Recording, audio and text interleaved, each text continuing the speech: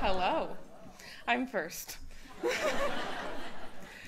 Well, my name is Alicia Cannon, and I am the Program Assistant for Sustainable Energy and Environment. When I first got my business card, it was like seeing my name in Broadway lights. Alicia Cannon, Program Assistant. But on my first lobby visit with FCNL, I thought to myself, wow, I have made it.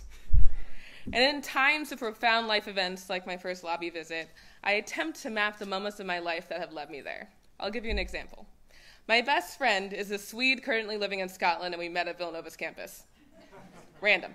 So we sat down on a bench one day and we figured out the exact moments that had to happen just for us to meet and become best friends. So in that same vein, how did I get to FCNL? My journey started by me being different. I have always been just different. Growing up, I spent most of the time with the Irish side of my family, where I was quite literally the black sheep, though my mom would like me to add in skin tone only. I was taller, significantly younger, and I could tan a lot better than most of my cousins. It's true. Simultaneously, I attended a predominantly white Catholic school for 12 years where my hair and my body shape did not match the other girls around me. And even though I was young, I couldn't articulate why I felt different. I just knew I was not what I was supposed to be. Luckily, in high school and college, I realized what you're supposed to be is overrated and frankly boring. Thanks. Woo! As you heard, I forged my path leading me to my studies in political science, theology, and Irish studies at Villanova University. I think my choice of political science makes logical sense.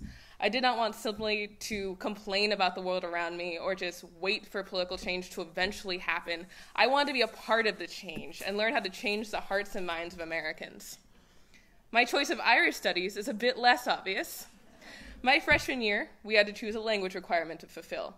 Now, instead of a practical language, like Spanish, Italian, German, I chose Irish. You know why? Because I wanted to know what they were saying in my favorite Celtic woman songs. I told you different. And lastly, there's theology. In case you did not know, being religious is not exactly cool. However, I use my studies to challenge, deepen, and explore my faith. But this choice can be counterintuitive, especially being a gay, young woman raised in the Roman Catholic faith. Now, even though I realized that being different was fine, that did not mean that certain common circles shared the same views. I've sat quietly in many situations out of fear of social isolation or fear of my own mental or physical safety because I was different, and this includes my own church. Now, I love my church, I do, despite its many shortcomings, but there were different moments where I felt a profound sense of being unwelcome. There are moments where I've sat in rooms where individuals equated homosexuality to pedophilia. So, I grew tired of this underlying feeling of isolation that ran through my worship. I half-heartedly sought religious inclusive spaces, but luckily, as always, my mom stepped in.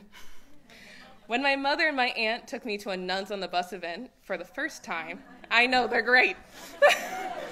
My eyes were opened to the world of faith-based social justice. It was a transformative experience because I finally found a space where politics, inclusivity, and theology all work together in harmony. This is what religion is supposed to be, specifically in my case, the Catholic Church. It is inclusive love for thy neighbor and defending those who need your help without hesitation. A difference in race, religion, sexuality, or first language was not looked down upon, but rather uplifted and celebrated. Now, we all have our own space where we feel loved, safe, welcomed, and appreciated. All these different places that vary from person to person are on our planet. Therefore, our planet is a naturally inclusive space. But because of inaction surrounding our current climate crisis, our inclusive space is dying. Extreme weather is becoming more frequent, the oceans are acidifying, coastal communities are literally washing away. And although we celebrate difference in individuals, we should not exalt difference in formerly predictable climate patterns. We should not celebrate being the only country to leave the Paris Climate Agreement. This should alarm us. This is not normal. Oh.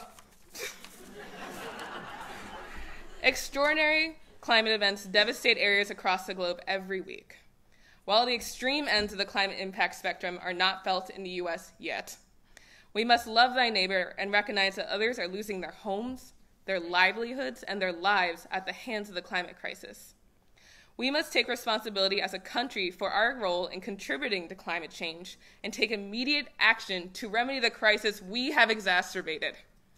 If we truly are a global leader in both emissions and moral responsibility, it is time to act like an authority figure and address the emergency of our time.